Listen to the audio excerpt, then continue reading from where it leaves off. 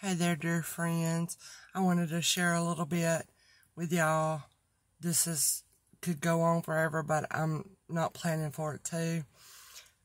If anybody's wrestling or dealing with something, I have a lot. And that is, it really takes the Lord showing you, first of all, if this is going on. So, if the Lord hadn't showed you this about yourself, don't feel bad about it. No need for condemnation. There is no condemnation in Christ, nothing like that. But maybe for somebody, it might be a good time to think about it. And this has helped me. I wanted to share it.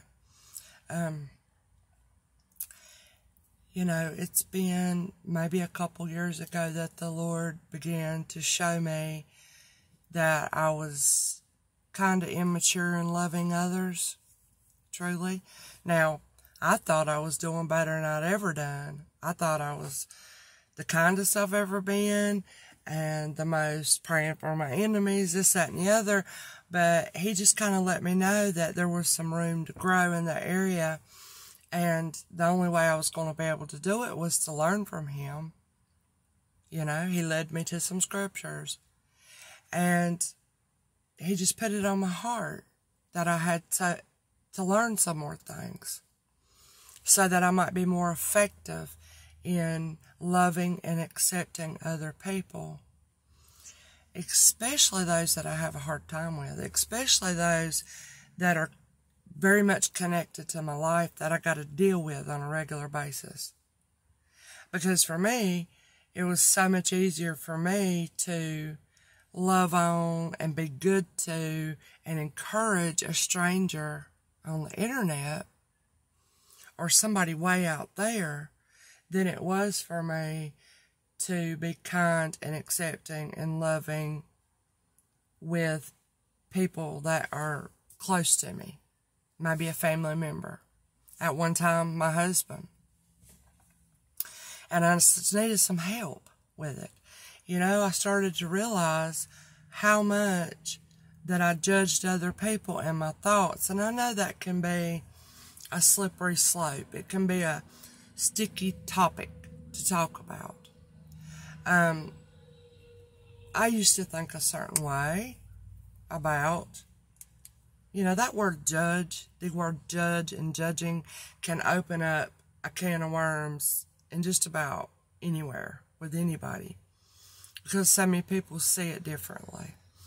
And, I saw it a certain way for many years, but the Lord came and kind of turned my world upside down and changed the way I thought about things. And I had to go with what he showed me, and I don't really go into it a lot because the Lord has to be the one to show us things that need to be worked on in us. There's a certain time and a place for everything under the sun. And so I leave that to the Lord. All I can share about is what the Lord has convicted me of, showed me about, and what I went through with it. And today I'm not sharing about the long story of it. I wanted to share one little thing in case anybody ever feels like they're struggling to look at another person in a good way. Like maybe this person you feel like they bring out the worst in you. You feel like you don't even like who you are when you're around this person. And it's just things they do. It irritates you, it frustrates you, it gets under your skin, and you have a hard time to be kind, long-suffering, patient with these people. Something the Lord showed me that helped me greatly with that is there's a few things he showed me, but this in particular today, you could think about it. That's all you can do. Think about it. Talk to the Lord about it. I hope it really would help someone.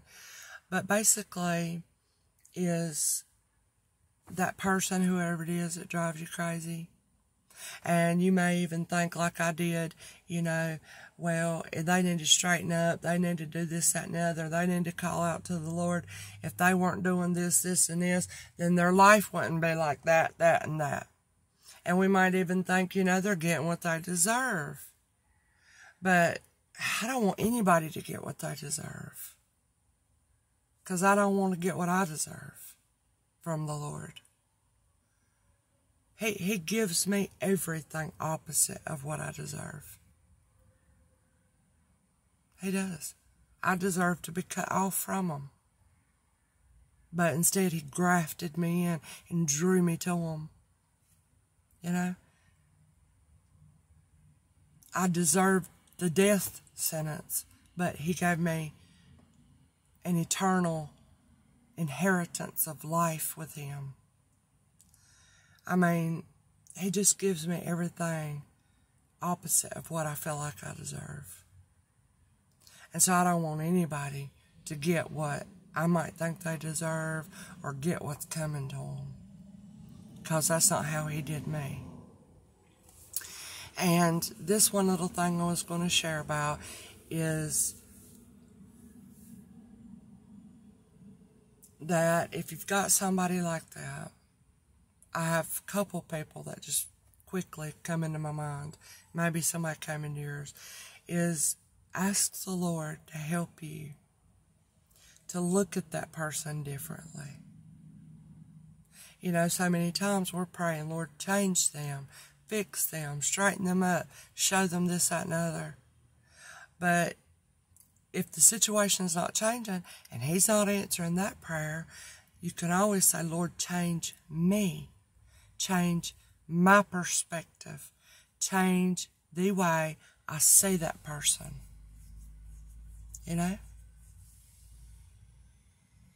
And one of the ways he helped me was to look at that person and see a picture of who I would be if it had not been for him. And the ways I can look at that person and despise them, get irritated, this, that, and the other, it's like I'm looking at a picture of Misty.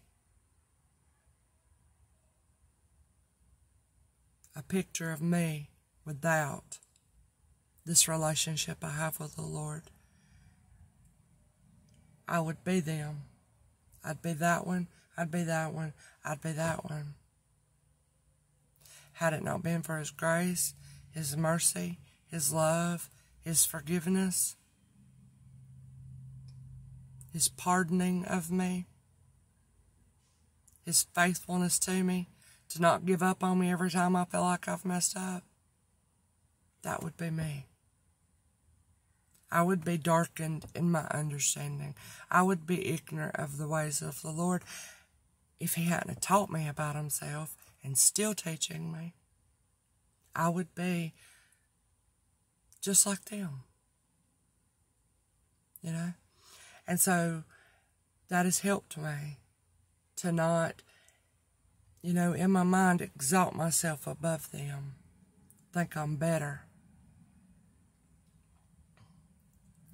Because I would be in the same exact position had it not been for the Lord. And I feel like more and more, I ask the Lord to give them what he's given me. I have peace, and I don't have to worry so much. And I see this person, and he shows me how full of worry she is. All the time. And I wish she could have some peace for her mind. Some comfort for her heart, because anxiety weighs it down so much. That, I wish the Lord would give her the ability to forgive and let go of these things that are in her heart and causing her to be so bitter, because I wouldn't have been able to forgive when somebody did me wrong or hurt me had the Lord not come and helped me with it. So I just thought I'd share that. It's something I practice. I do it. I don't just come and tell you about it and say it's a good thing to do. It's a way of life the Lord has helped me, that If the Lord were to remove His hand of mercy and grace off of me, that would be me. And I ask the Lord to help me to treat her as if it were me. If I were in that position, I would hope somebody pray for me. I'd hope somebody would overlook my bad ways, my insulting, my how rude I am. I would hope somebody could overlook that about me. I would hope somebody might be kind and show sympathy and pity towards me.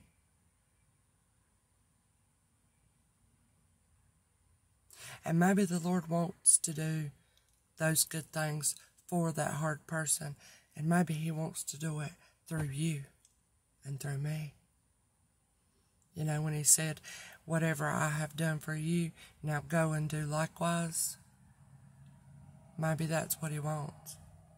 Maybe they might catch a glimpse of the light of Christ and want to hear about the good news of Jesus Christ if they might see Him in us a little more. You never know. So, I hope that can help somebody to think about.